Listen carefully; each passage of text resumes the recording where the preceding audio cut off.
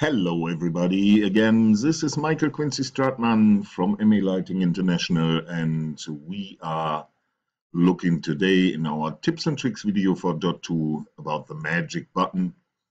And whoa, we see a lot of faders in there. We start with programmer time, prog time. What's a prog time?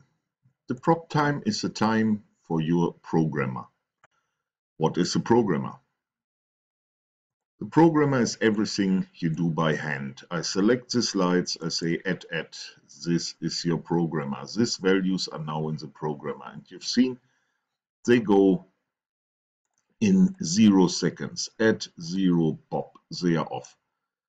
With the programmer time activated, it becomes light green. Now it's switched on. It takes this timing for everything you do in your programmer. So if I say add now, wonderful, they take exactly this timing. For me, for live performances, to do lighting on live, this is essential. I do complete festivals only with presets. A lot of position presets, a lot of gobo presets, and you easily come through the evening if you don't know your band or what will happen on stage.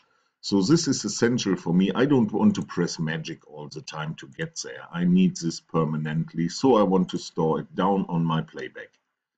How do I do that?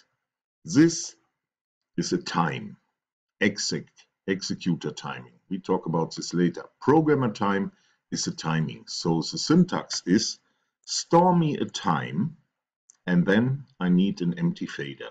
For example, this one. The console asked me, I know two timings, the executor timing and the programmer time. I want the programmer time. So now I've got this fader down here on my playback.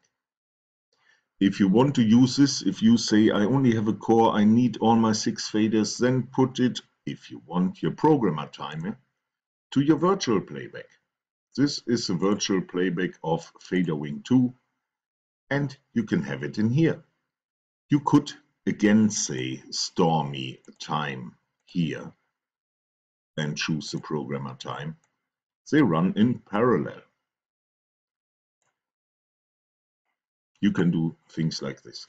What happens if you push this up? This goes from 0 seconds to maximum 10 seconds. And the fantastic thing is that this works linear. Why should it not? What executor fader is this? Number 1. So I'm on page 1, executor 1. So what I could say is, for example, if you want to work like this, exec 1.1 at 30 means, oh, what have I done wrong? Executor 1.1 at 30.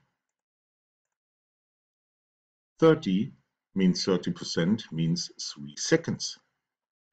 There are some people, I belong to them as well, that do queues, empty queues up here and put this command into the queue at 1, at 10, at 20, at 50, at 60, at 90, and they got timing buttons then. So you can use the command line to influence this as well. And how does it look like? Of course, this takes now 5 seconds. These ones in 5 seconds they go there. Position to the backdrop in this timing. I want to have it quicker onto the keyboard, and they go there. You know all this. What else do you need to know? You need to know if you want to switch something off and you choose MA off, everything off. This means also the timing.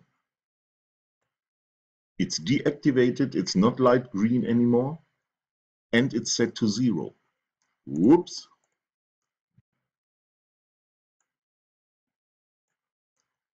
So if you want to switch executors off, tell the console to turn executors off.